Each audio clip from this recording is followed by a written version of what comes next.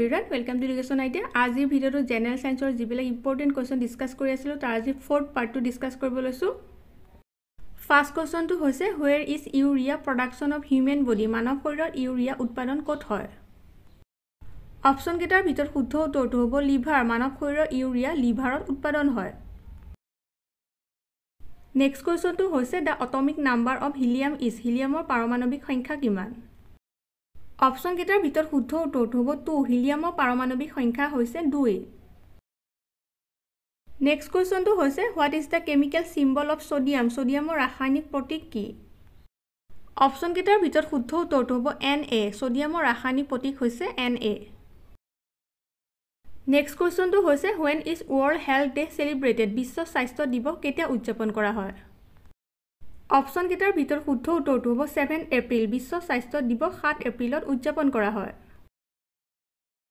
Next কোৱেশ্চনটো হৈছে what is the unit of electric power? বৈদ্যুতিক শক্তিৰ একক কি? অপচন কেইটাৰ ভিতৰত শুদ্ধ উত্তৰটো হ'ব ওৱাট। বৈদ্যুতিক শক্তিৰ একক হৈছে ওৱাট। নেক্সট কোৱেশ্চনটো হৈছে what is the chemical symbol of chlorine? ক্লোৰিনৰ ৰাসায়নিক প্ৰতীক কি? অপচন কেইটাৰ ভিতৰত শুদ্ধ উত্তৰটো হ'ব Cl। ক্লোৰিনৰ ৰাসায়নিক প্ৰতীক হৈছে Cl।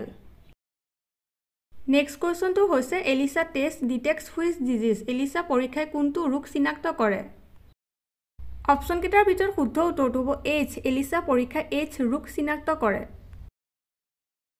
নেক্সট কোৱেশ্চনটো হৈছে the atomic number of chlorine is? ক্লোৰিনৰ পাৰমাণৱিক সংখ্যা কিমান? অপচন কেইটাৰ ভিতৰত শুদ্ধ উত্তৰটো হ'ব 17। ক্লোৰিনৰ পাৰমাণৱিক সংখ্যা হৈছে 17।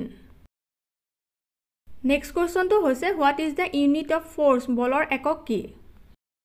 অপচন কেইটাৰ ভিতৰত শুদ্ধ উত্তৰটো হ'ব নিউটন। বলৰ একক হৈছে নিউটন। নেক্সট কোৱেশ্চনটো হৈছে when is World Cancer Day celebrated? বিশ্ব কৰ্কট ৰোগ দিৱস কেতিয়া উদযাপন কৰা হয়? অপচন কেইটাৰ ভিতৰত শুদ্ধ উত্তৰটো হ'ব 4 ফেব্ৰুৱাৰী। বিশ্ব কৰ্কট ৰোগ দিৱস 4 ফেব্ৰুৱাৰীত উদযাপন কৰা হয়। নেক্সট কোৱেশ্চনটো হৈছে what is the full form of MRI? MRI সম্পূৰ্ণ অৰ্থ কি? অপচন কেইটাৰ ভিতৰত শুদ্ধ উত্তৰটো হ'ব ম্যাগনেটিক ৰিসোনেন্স ইমেজিং। MRI সম্পূৰ্ণ অৰ্থ হৈছে ম্যাগনেটিক ৰিসোনেন্স ইমেজিং। নেক্সট কোৱেশ্চনটো হৈছে what is the chemical name of salt? নিমখৰ ৰাসায়নিক নাম কি? অপচন কেইটাৰ ভিতৰত শুদ্ধ উত্তৰটো হ'ব সোডিয়াম ক্লোৰাইড। নিমখৰ ৰাসায়নিক নাম হৈছে সোডিয়াম ক্লোৰাইড। নেক্সট কোৱেশ্চনটো হৈছে the atomic number of hydrogen is? হাইড্ৰজেনৰ পাৰমাণৱিক সংখ্যা কিমান? অপচন কেইটাৰ ভিতৰত শুদ্ধ উত্তৰটো হ'ব 1। হাইড্ৰজেনৰ পাৰমাণৱিক সংখ্যা হৈছে 1। নেক্সট কোৱেশ্চনটো হৈছে who is known as the father of botany? উদ্ভিদ বিজ্ঞানৰ পিতৃ বুলি কাক জনা যায়? অপচন কেইটাৰ ভিতৰত শুদ্ধ উত্তৰটো হ'ব Theophrastus। উদ্ভিদ বিজ্ঞানৰ পিতৃ বুলি Theophrastusক জনা যায়। নেক্সট কোৱেশ্চনটো হৈছে what is the full form of CT scan? CT scanৰ সম্পূৰ্ণ অৰ্থ কি? অপচন কেইটাৰ ভিতৰত শুদ্ধ উত্তৰটো হ'ব কম্পিউটেড টমোগ্ৰাফি। CT scanৰ সম্পূৰ্ণ অৰ্থ হৈছে কম্পিউটেড টমোগ্ৰাফি। নেক্সট কোৱেশ্চনটো হৈছে the scientific study of teeth is called? দাঁতৰ বৈজ্ঞানিক অধ্যয়নক কি বুলি কোৱা হয়?